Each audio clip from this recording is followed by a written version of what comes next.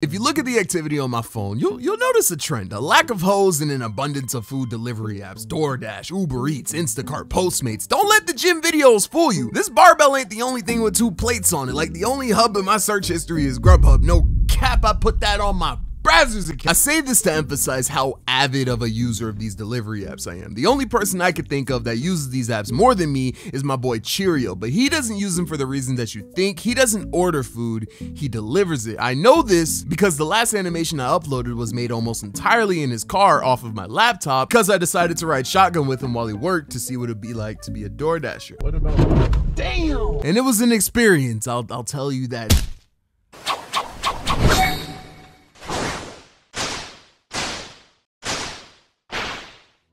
And honestly, I'm surprised I'm even alive to animate this because not only does Cheerio drive mad reckless, he also drives stick. So when he's not cutting people off and hitting U-turns at 30 miles per hour, he's switching gears hard as hell. Like, bro's car jerks more than me on a Saturday night, and that's saying something.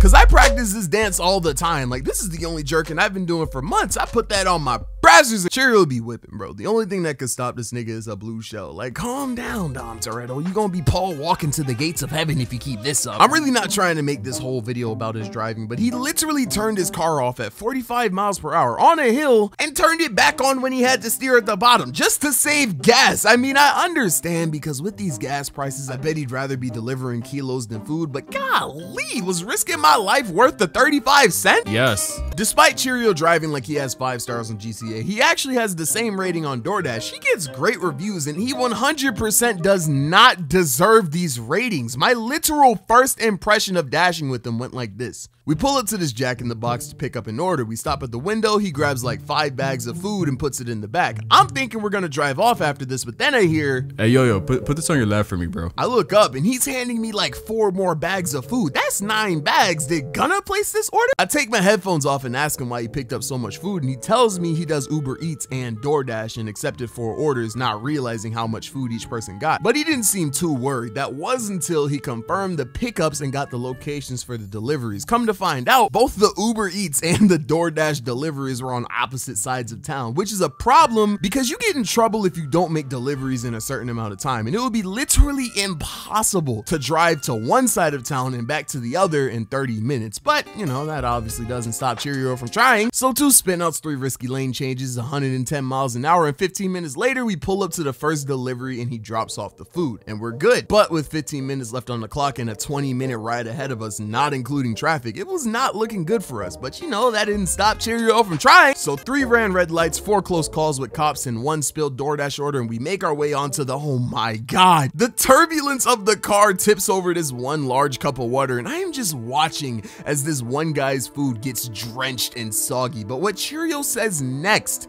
is what makes me realize this dude does not deserve the rating, because he, with the most desperate of tones, says, "Hey, Yo, please, quick, put the food in another bag, I'll tie it." Like, dog, is delivering a baptized meal really worth the $7 fare? Yes. Wow. This is actually happening. This dude just got water all over his order, and instead of canceling it, he tells me to put it in a— Yo, stop the monologue, nigga, and bag the food. You not want me to get this bread?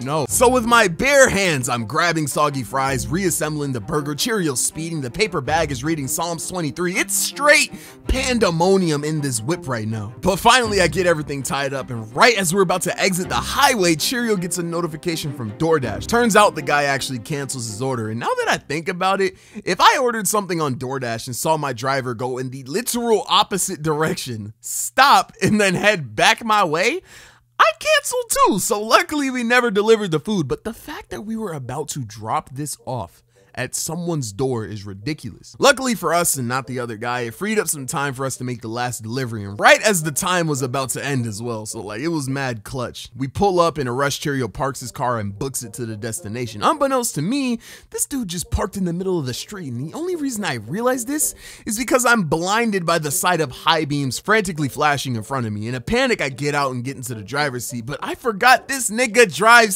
stick. But I can't just let this dude see me get into the front seat just to not move the whip. I go to step on the brake, but I see 3 pedals. I go to grab the gear and I don't see an R anywhere. Who drives like this? I am sweating in this seat, and then this guy starts honking his horn. Something needs to be done. I gotta just move the gear, step on any of these 3 pedals or all 3 of them at the same time and just hope that the car goes backwards. I genuinely see no other way out of this. So I build up the courage to move the gear. I grab it, but thankfully Cheerio makes it back in time, and his timing could not have been better because I was dead 2 seconds away from crashing his car or messing up the engine. Either way, it would have been a quiet ride home.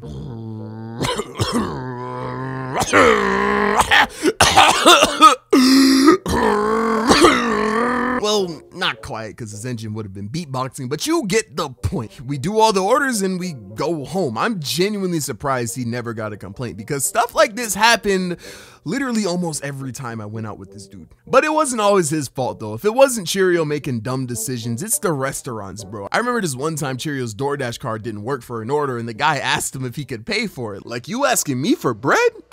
These niggas. When I press, you don't shift cause I'm in control when I see niggas. I'ma really empty out my clipboard when I hop out of control V, nigga. Can you spot me? No, but DoorDash gave me your Addy. I'm at your estate now. No M&M, but the drive was just 8 miles. See my chop and your morale less like your name miles. Kick down your door and you ain't come out, I guess you straight.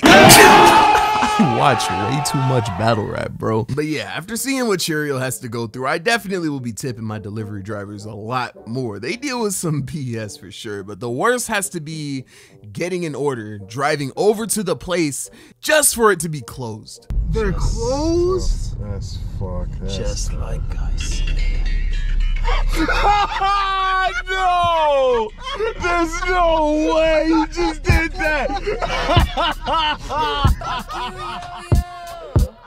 It's been a break, I had to let these niggas know I can spit. Hop in the whip, I take her on a cruise, I'm rocking this shit. You better duck, I keep it clutches like I'm driving a stick. Ain't no Tourette's on my wrist because my watch it don't tick. Stick to spinning, you niggas can't rap. The only time you fly is when you getting lit in the pack. I keep shit blunt, I am not the one for the cap. My gun be giving out shots, you getting hit from the back. Pause, these niggas know I want war. My hooters answer the call. Chopper hit you like you Steven Seagal. Don't block your face, ain't nobody safe. He really be thinking he tightened up, so I'ma take a blade to his nape. I'm dead ass, she let me beat the box like FedEx. My flow is sharp, if you not careful, I'ma slash you like a red egg. I chase the bag of get ed, don't put me in your mentions. Cause when I hit the scene, you niggas ghost like Corey Kenshin. Said this once, I'll say it again. If I can't be your man, then I won't be your friend. You trying to grow up off my energy and your plans getting soiled. You can't put me in a box like aluminum foil.